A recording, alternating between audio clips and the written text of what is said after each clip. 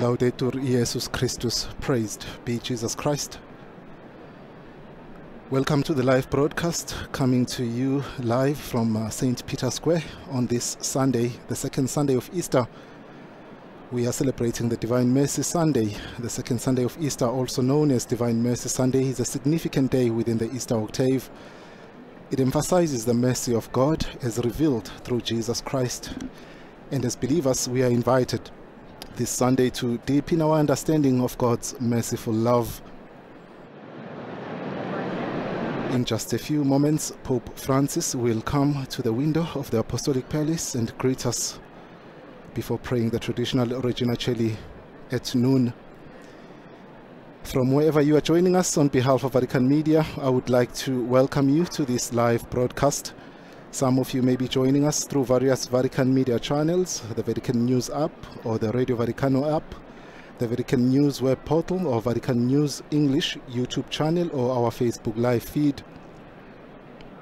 To all of you joining us through television, welcome in a special way to those of you joining us through EWTN TV, Catholic Faith Network in America, Salt and Light Television, Shalom World Television's Network USA, at Madarshan TV, Catholic TV, and then to those of you joining us through radio, especially those listening through Radio Maria England, Luminous Radio India, Radio Maria Papua New Guinea, and all of you joining us through radio stations, local or diocesan radio broadcasts, or those of you picking up the shortwave transmission, and to all of you joining through other internet sites and digital platforms throughout the world, a warm welcome to you all.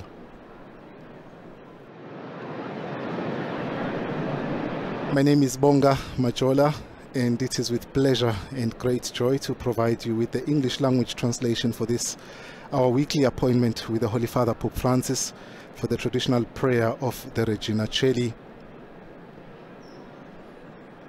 As we can see on our screens, those who are following us on TV, it's a beautiful morning here in Rome. There is almost no single cloud on the sky. It's blue, it's nice and warm. We are celebrating the second Sunday of Easter, the Divine Mercy Sunday, as I mentioned earlier. It falls within the Easter octave, which is the 8th day period following Easter Sunday. We know that the Easter octave is a special time in the liturgical calendar of the Catholic Church. It begins on Easter Sunday and concludes on the second Sunday of Easter, the Divine Mercy Sunday. The Easter octave is considered an extension of the joy and celebration of Easter Sunday. Each day within the octave is treated as a solemnity, with the Gloria being sung or recited at Masses and the Easter candle being lit. The octave emphasizes the significance of the resurrection and allows for a prolonged period of reflection on its meaning for believers. There's a number of people who have gathered, as you can see on your screens, a very enthusiastic crowd, and we will soon be joining them as we welcome our Holy Father Pope Francis, who will appear on the window there. That is slowly coming close to us, and we see the curtain being thrown and the Holy Father is ready, and we get ready then to welcome his message, his catechesis, as he addresses us on this Divine Mercy Sunday. And there comes the Holy Father.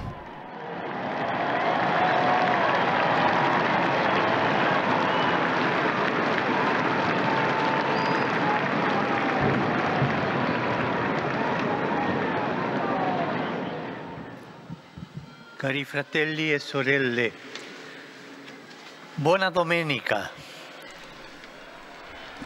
Dear brothers and sisters, happy Sunday to you. Buona domenica di Pasqua, intitolata da San Giovanni Paolo II. Today, the second Sunday of Easter, dedicated by St. John Paul II to Divine Mercy. The Gospel tells us that by believing in Jesus, Son of God, we can have life in His name. To have life, what does it mean? We all want to have life, but there are various ways of having it. There are those who reduce existence to a frenetic race, to enjoy and possess many things, to eat and drink, to enjoy themselves, to accumulate money and objects, to feel strong and new emotions, and so on. It is a road that at first sight seems pleasurable, but which does not satiate the heart. It is not in this way that one has life, because following the path of pleasure and power, one does not find happiness. Indeed, many aspects of existence remain unanswered, such as love, the inevitable experiences of pain, of limitations and of death. And then the dream we all have in common remains unfulfilled. The hope of living forever, of being loved without limit. Today, the Gospel says that this fullness of life, to which every one of us is called, is realized in Jesus. It's Jesus who gave us the fullness of life. But how can one gain access to it? How can one experience it?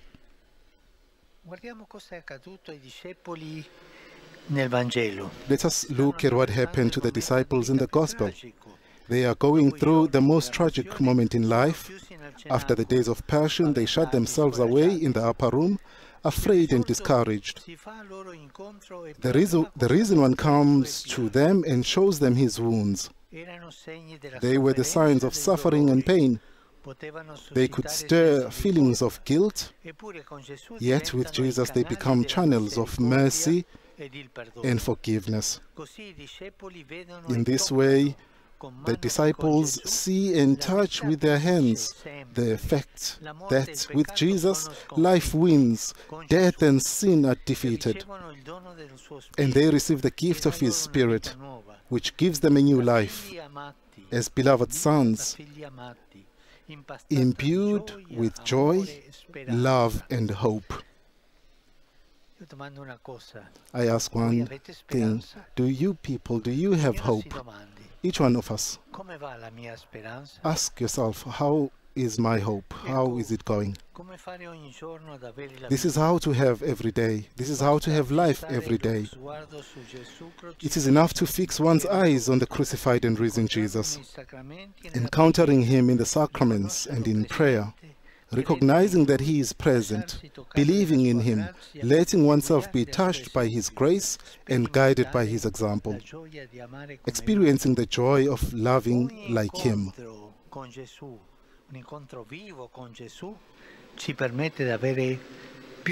Every living encounter with Jesus enables us to have more life.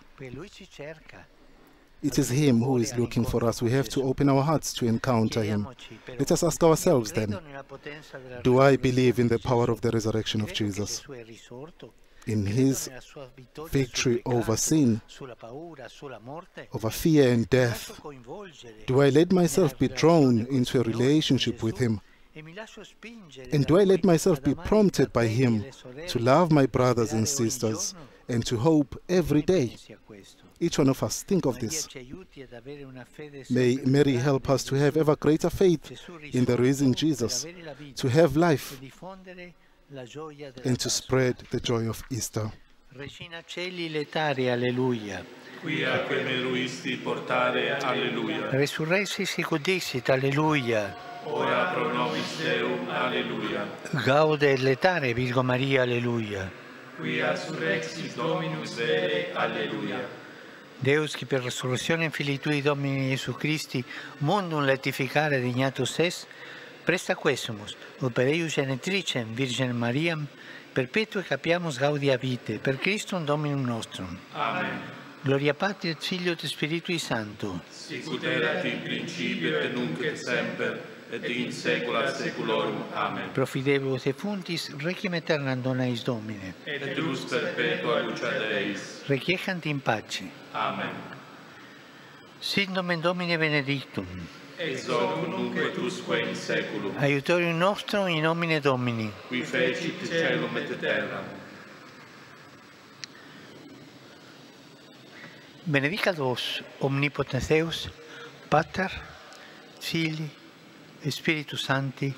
Amen.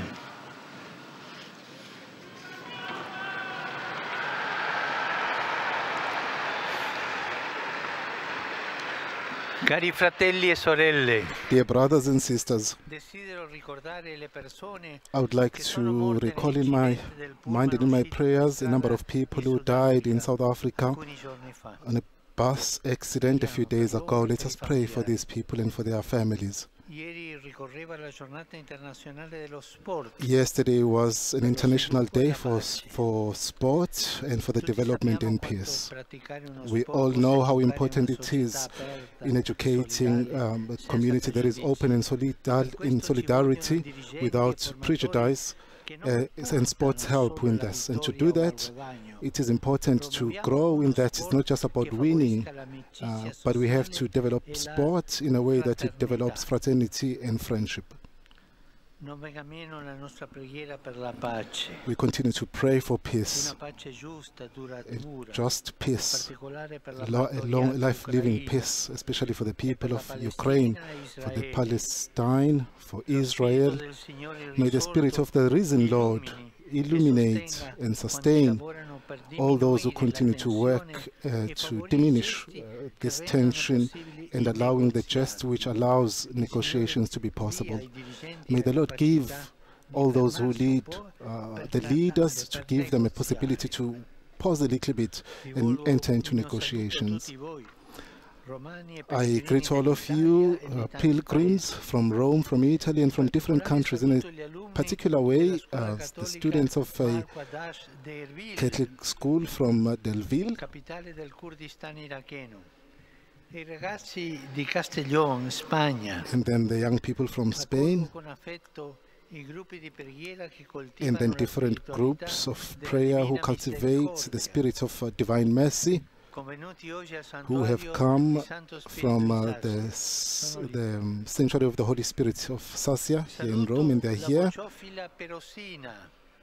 I greet as well Saluto i gruppi ACLI di Chieti, i gruppi Agli di Creti, i partecipanti alla participants to the International Conference for the Abolition of Surrogacy, i fedeli di and the Modugno faithful e from di Medugno, from Algamo, gli alunni della scuola San Giuseppe di Bassano del student from the Grappa school of St. Joseph of e Grappa, i Cresimandi di Sant'Arcangelo di Romagna. and the group of the Confirmandi, it's like strong. Saluto tanti polacchi. And I delle greet many Evangeli. Polish. I can see many flags that are here in the square, Auguro a different tutti groups una from buona Poland. domenica. And then I wish all of you Per favore, a blessed non Sunday. dimenticatevi di pregare per me. Buon pranzo e arrivederci. And please don't forget to pray for me. I have a good lunch. And please, arrivederci. See you again. And that's how then the Holy Father concludes this noonday prayer, the Regina Caeli, on this, the second Sunday of Easter. And the Pope, after the Angelus, after his catechesis, he remembered about 48 people who died in South Africa on a bus accident. They were pilgrims from Botswana going to South Africa in a town called Moria, about 400 kilometers from Johannesburg. And the Holy Father prayed for these 45 people who died. And a 8-year-old girl survived from this accident. And he invited us to continue to pray for the repose of their souls. He remembered as well the International Day of Sport, Development and Peace. And then he greeted different groups, especially those gathering at an international conference for the abolition of surrogacy. And then we continue to pray for peace in those affected countries, as the Holy Father mentioned them, Ukraine, Palestine, and Israel, and many others. This then ends this live broadcast of the recitation of the noonday Regina Caeli with Pope Francis here at St. Peter's Square on the second Sunday of Easter, the Divine Mercy Sunday. Please visit the Vatican News web portal, Facebook, Instagram, Twitter and YouTube accounts for coverage of today's Regina Caeli and other Vatican and world news. On behalf of Vatican Media, my name is Bonga Majola. It's been a great joy to be with you today, and I wish you all a blessed Sunday. Arrivederci e buona domenica. Praised be Jesus Christ, Laudetur Jesus Christus.